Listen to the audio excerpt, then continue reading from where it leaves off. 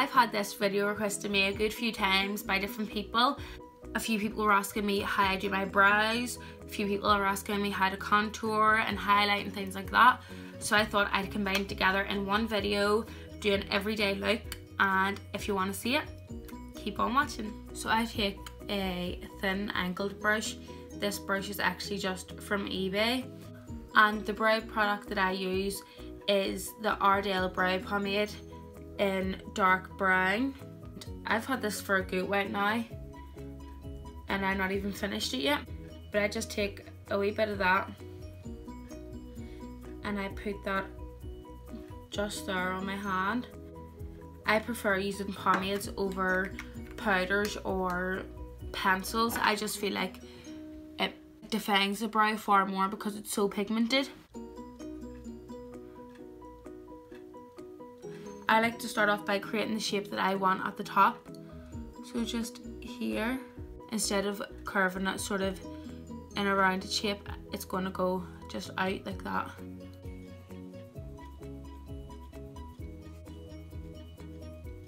And then I just fill that in. Because there is no hairs there, there will be a few mistakes, but I just like to go in and fix up after with concealer. So I try to do it as precise as I can and then afterwards go in with concealer and fix it up. And then I put a little bit, as I've done there, just underneath the brow. Then I take a spoolie, just using this one from the other side of a Morphe brush, and brushing whatever product that was put there up, just to create an ombre effect instead of brushing the pomade right out here and creating like a block.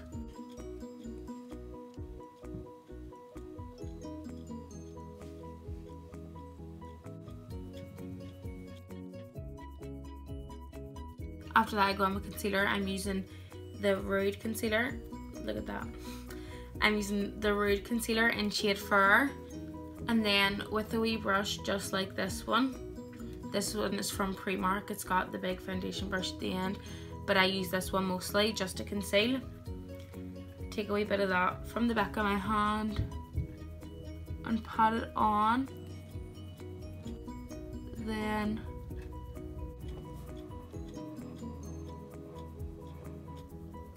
dragging that concealer down to the eyelid.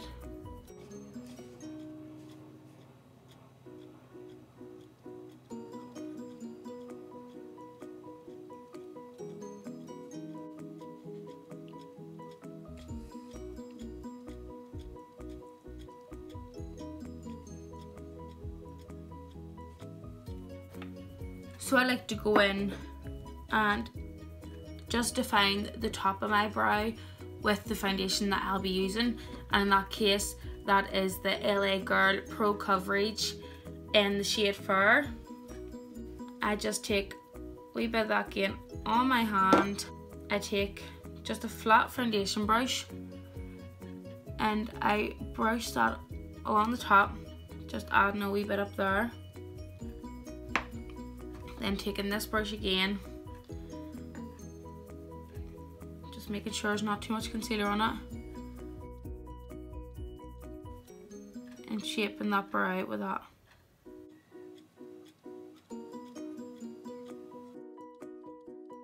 So that's that there. Then back in with this brush for foundation. Just pop that foundation all over the face with this brush again.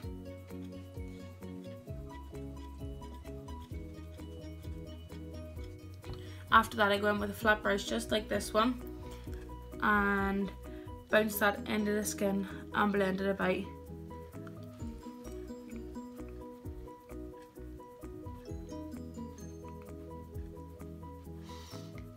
I find that if you use bouncing motions, it works far better.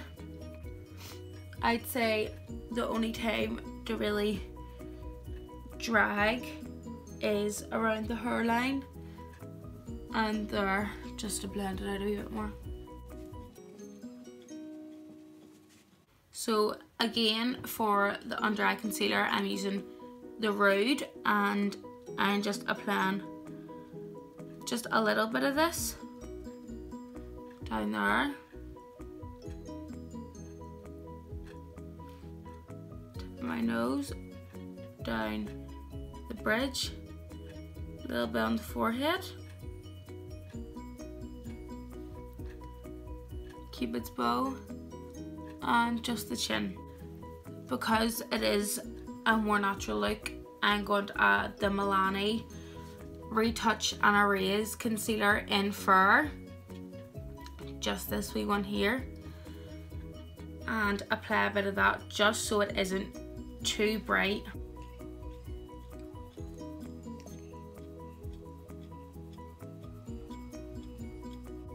As you can see, by adding that Milani concealer along with the Rouge concealer, it's darkened it up a bit and it's not as sort of like white and really like in your face as the eyelid here. So just spreading that out a wee bit more so it's easy to blend.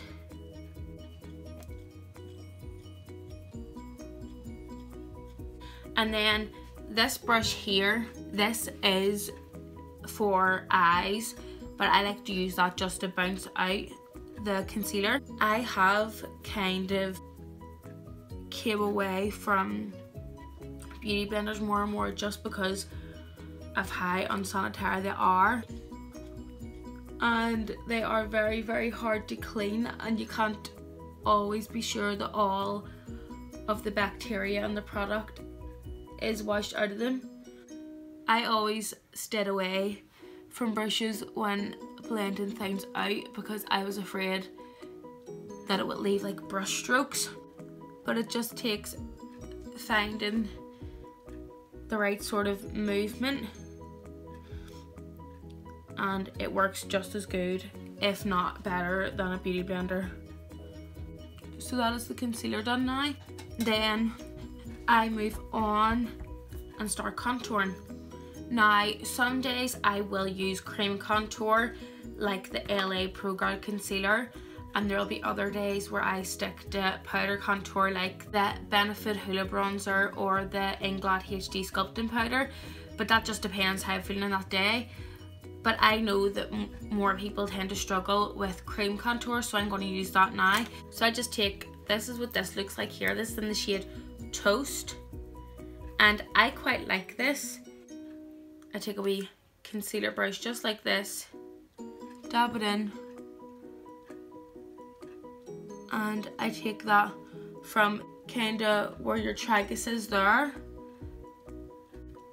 and then just towards my mouth, but not going too far in. And the same with the other side.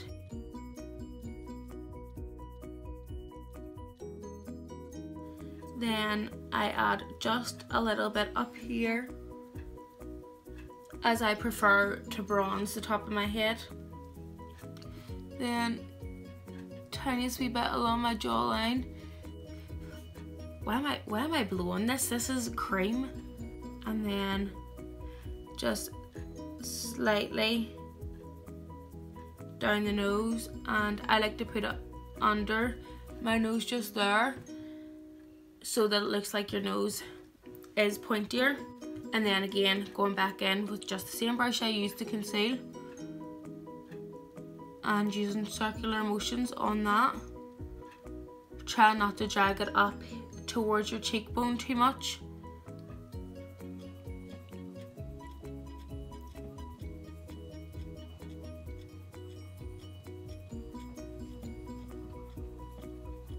And I know a lot of people tend to conceal down here as well. I personally do not like to do that because I feel like it defeats the whole purpose of the foundation.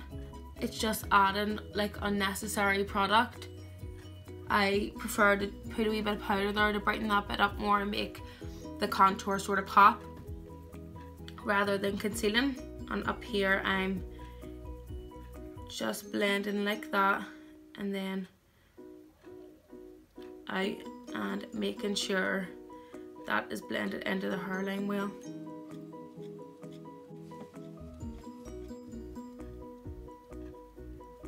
And apologies if I'm looking down here all the time.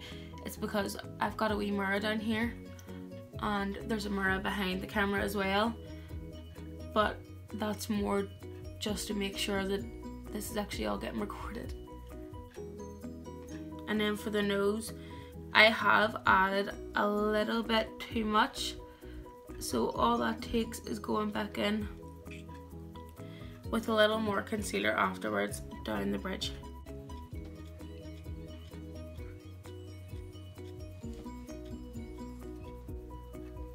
And although this is like an everyday natural, like there's nothing really natural about it. So now I'm going to powder just lightly. I'm not really going to bake.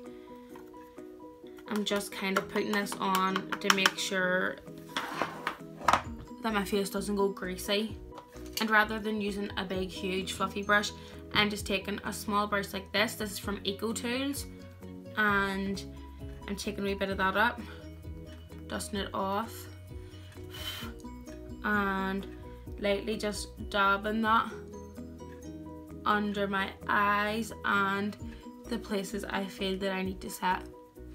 I have quite dry skin, so for anybody who does have dry skin, I would advise, if you are going to use powder, try and use as little as possible, and make sure to moisturize and make sure that your face isn't too dry before you put makeup on, because then it just leads to it going cakey really.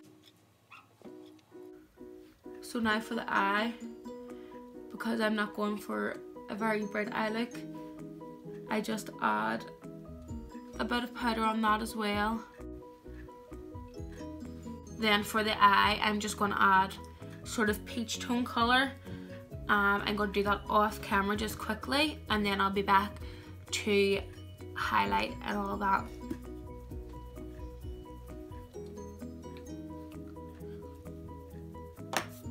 So that's the eye, just to add a wee bit of colour.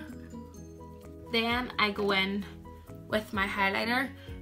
For highlighter, I like to use the Makeup Revolution Vivid Baked Highlighter in the shade Golden Lights, which is this one here. The colour on this is so nice. It is very buildable. So if you don't really use highlighter and just want a bit of a glow, you could lift a tiny bit of product up and swipe it on like that. I just apply that on the tip of my nose, down the bridge of my nose, on my cheekbone here, and I just lightly with my brush, as you can see, I'm not going too hard or being too heavy handed with it. I'm just going very light with that. This product, I will say I love it. The colour is blinding depending on how much you build, but it can be very dry. It's all in the name, like baked highlighter. If you do like this one, I would try going for the MUA one, which is more of a creamy consistency. This one along with the MUA one cost under $5, which is incredible, because like, look at that glow. Like, where would you get that for under £5? And then I like to apply, just using the tip of that there, this part, and going up here, and then with a bullet brush just like this one, I take this and go into my inner corner with that, just to brighten it up. And then underneath the eyebrow, just on the brow bone.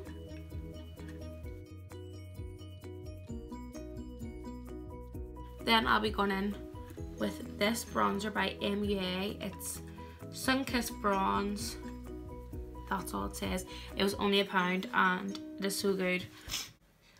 I put the bronzer just around the places where I have contoured,